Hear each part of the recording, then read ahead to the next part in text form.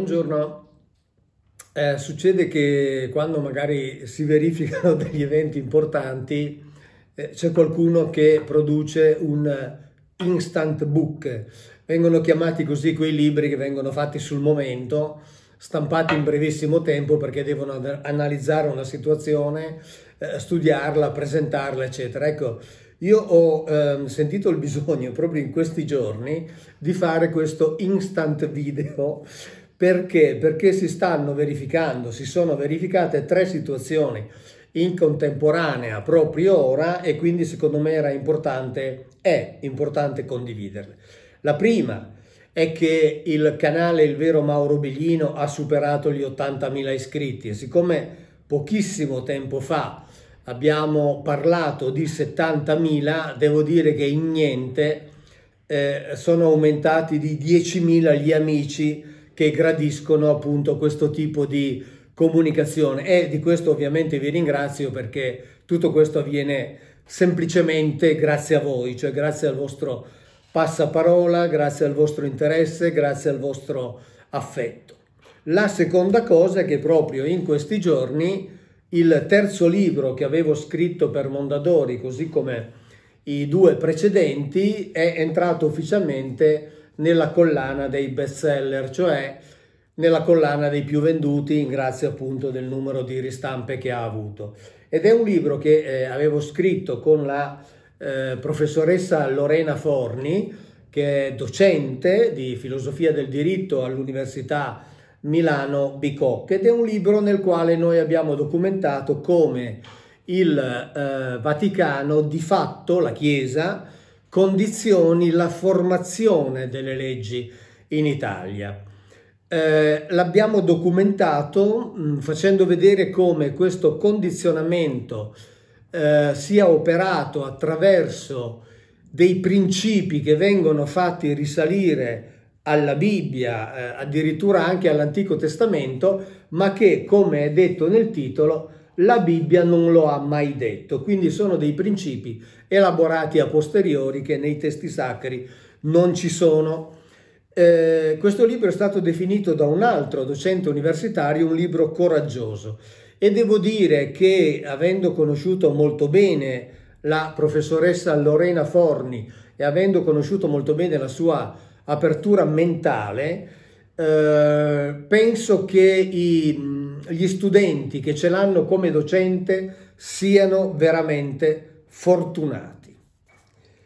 La terza cosa che sta succedendo è questa.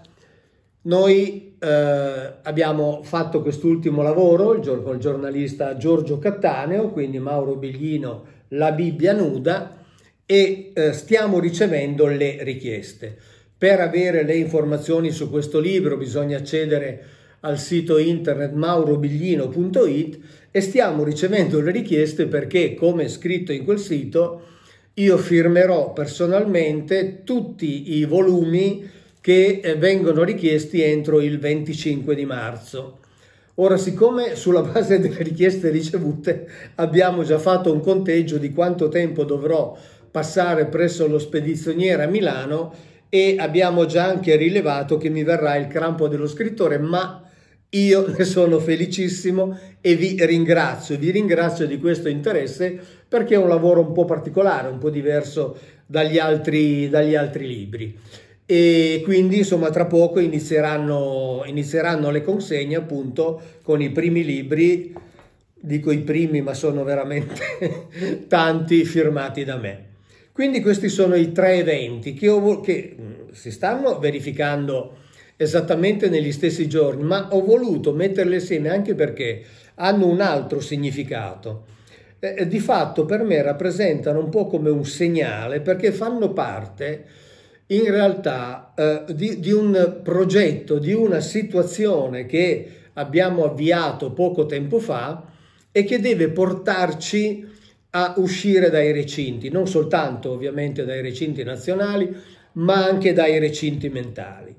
E quindi noi dobbiamo avere la possibilità di, come dire, diffondere, e lo stiamo facendo tutti assieme, lo dico senza retorica, perché io da solo ovviamente potrei fare ben poco, abbiamo la possibilità di diffondere non nuove verità, ma abbiamo la possibilità di diffondere